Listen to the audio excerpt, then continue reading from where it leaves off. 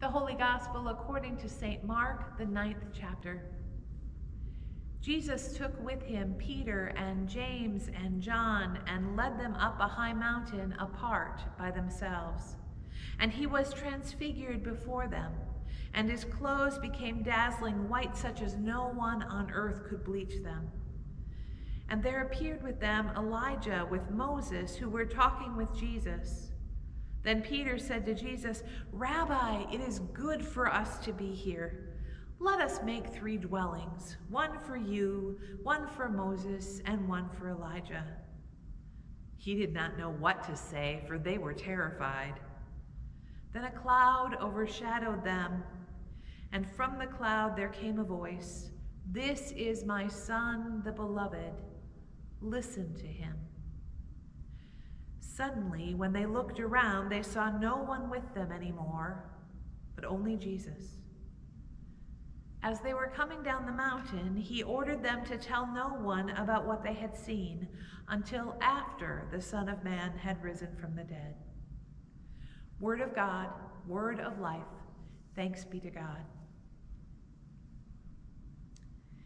Dear friends in Christ, grace to you and peace from God our Creator and from our Lord and Savior Jesus Christ. Amen. In 1966, a voter registration card arrived in the mail for Vernon Dahmer. Dahmer was an African-American man living in Mississippi, and 1966 was the first year he could freely vote. He had tried to register way back in 1949, but that attempt was denied. He spent much of his life participating in voter registration drives and was twice elected president of his county's NAACP. And so the day the voter registration card arrived should have been a day of celebration, but it wasn't. Because Vernon Dahmer had died a few weeks earlier of injuries suffered at the hands of the KKK. Of course, the work that Vernon Dahmer had done was not in vain, as voting became possible for thousands of others. But even that wasn't the end of the story. On his memorial is written his mantra, "If you don't vote, you don't count." 32 years later, Ellie Dahmer, Vernon's widow, attended the trial of one of the men who had attacked her family. Another of the attackers testified at that trial, and on his way out of the courtroom that day, he stopped to apologize to Ellie and to ask for her forgiveness. That man, Billy Roy Pitts, had experienced a major change, a transformation of his life.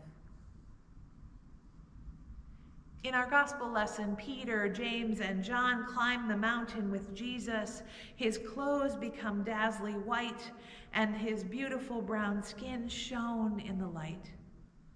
Moses appears there on that mountaintop. The disciples would remember stories of Moses having power over the sea. They would remember stories of Moses feeding the multitudes with manna.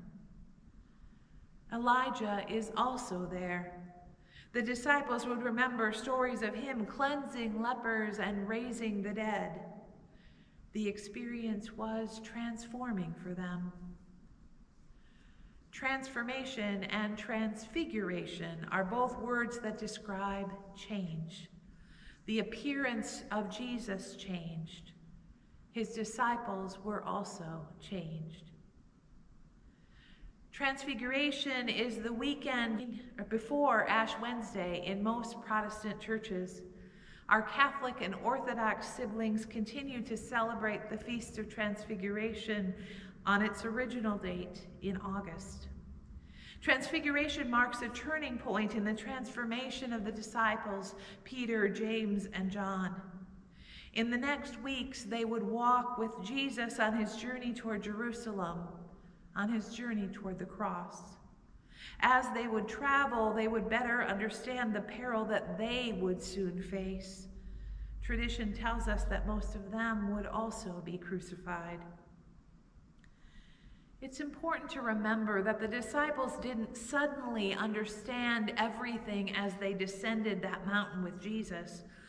Mark tells us that they continued to ask him questions, but the nature of those questions changed. They acknowledged Christ's identity as the Messiah.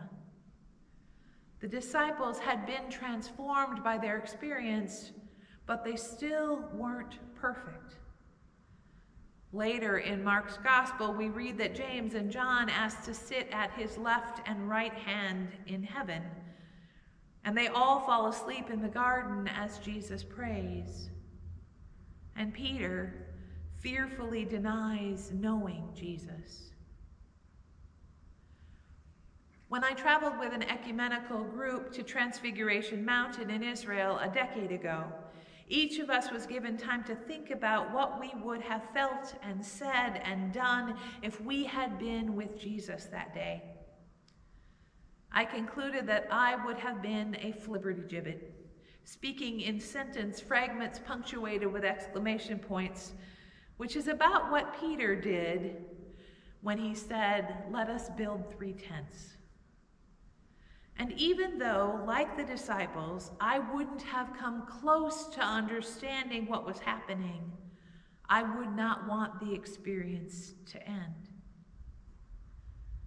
That's why I would have been confused and angry when on the way down the mountain, Jesus says, "Don't tell anyone until after the Son of Man has risen from the dead." That statement would lead me to 1,000 more questions, none of which could be answered to my satisfaction at that time. Pastor Patricia Robbie challenges us to take yet another step in our understanding of this story. She writes, "Maybe you have noticed this thing, that when news is hard, so is listening. This happens in doctors' offices and emergency rooms, and when the police come to the door, when you are having a conversation and they are telling you something you don't necessarily want to hear, a situation you don't want to be in.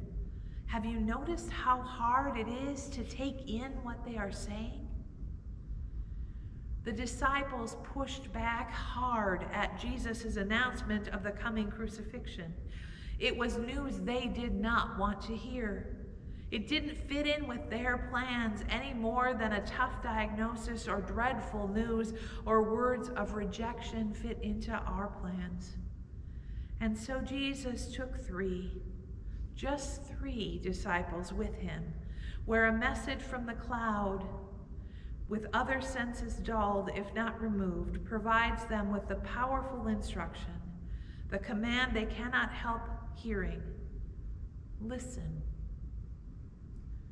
The voice from heaven identifies Jesus and then tells them what to do. "This is my Son, the beloved. Listen to him."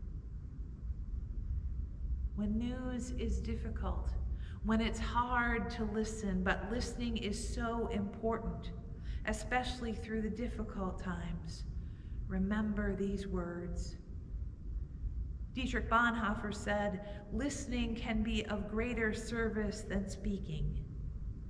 And I am often reminded that I have 2 ears and 1 mouth, and there's a reason for that.